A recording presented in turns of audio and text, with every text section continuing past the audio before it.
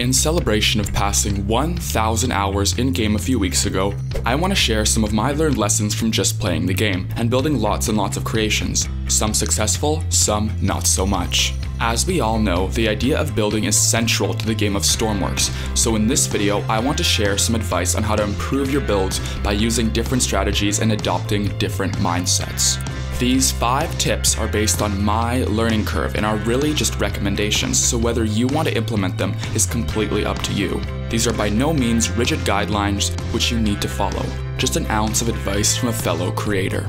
I also want to add that although Stormworks has its unique quirks, every single one of these tips can be applied to practically any other building game, even Legos. So without further ado, in no particular order, here are my 5 building tips for Stormworks.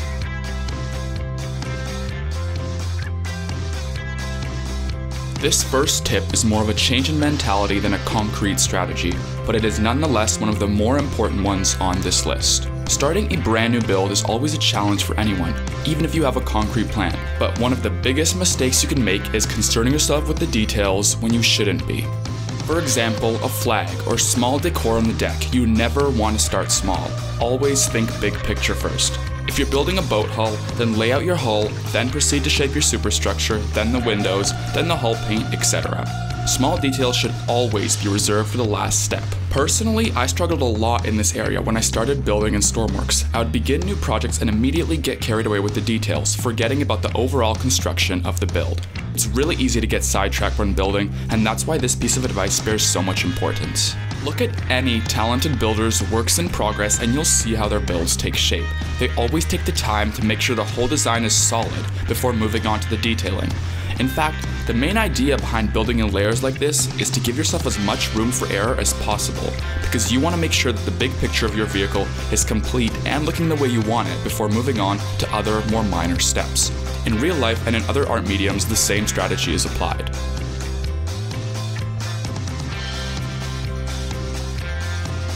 This next tip is especially useful for large ship hull construction and things of that manner. Often when you want to build something with a specific kind of curve, it helps to think more like a sculptor than a builder. Change your mindset to remove instead of add. In other words, build by removing material instead of adding onto it. This is the method that I use to construct the massive hull of my 1:1 scale Damon Tug, which is available in the workshop, by the way. When dealing with shapes that are massive and complex, working this way makes it possible to almost sketch your designs onto a canvas and adjust as you see fit.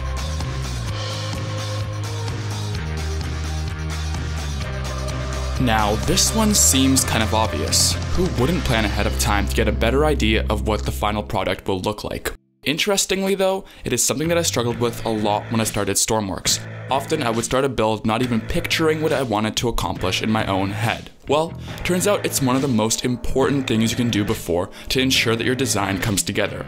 Just having a solid idea in your brain will help you massively when you're building. Starting from nothing is usually very frustrating and in most cases leads to no good. This advice basically boils down to improving your imagination, which if you play building games, you probably already have a lot of. A lot of the time we tend to draw inspiration from others' work, so a good way to get started on a build is to look online for pictures. Discord is also a great tool. Not a day goes by without me scrolling at least once through the vehicle showcase section. Just purely from looking at the works of others, you can start to pick up on little design elements and incorporate them into your own builds. The main takeaway here is, know what you want, spend some time looking at pictures or various other art forms and look to your community for inspiration.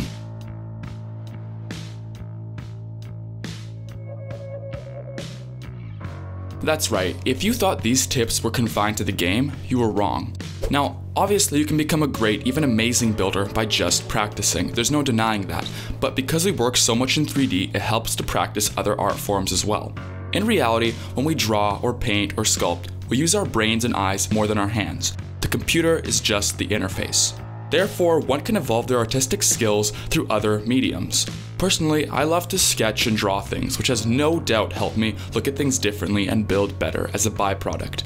You know what they say, it never hurts to try, so go out there and try a different art form. I guarantee that you'll find at least a smidge of improvement in your builds, but like anything, it will take time. You can even try 3D modeling straight up.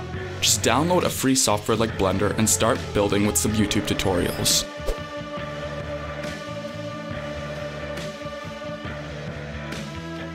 Finally, when building scaled mockups and exact replicas, not using guidelines and real-world measurements would be a cardinal sin. Often when drawing inspiration, you'll find yourself flipping through the website of a vehicle's real manufacturer. Most times, plans and sketches are easily accessible and prove to be quite helpful in your building process. For that same Damon tug that I brought up earlier, I was able to find detailed plans which, without the use of, I for sure would not have been able to construct such an accurate replica. Another thing to watch out for is your brain's own perception of scale inside the game. When attempting an exceptionally large build, measurements are often crucial for achieving the correct scale. Our minds have trouble visualizing huge objects, therefore limiting our ability to build massive creations without the context of measurements. If you ever want to see this in action, try starting a large build without even measuring anything. You're almost guaranteed to underestimate its proportions. So, in short, remember that if your project depends heavily on realistic dimensions, find schematics, measure everything out, or even use paint blocks to get every curve spot on. Also, keep in mind that 1 meter in real life is the same as 4 blocks in game, although I'm pretty sure you already knew that. Today, I tried a bit of a different format, so hopefully you enjoyed the video, and if you didn't, well, you know what to do. In any case, thank you so much for stopping by. Seeing my channel grow from nothing to over 100 subscribers has been unreal, and I hope that the journey has just begun. Until next time, peace out.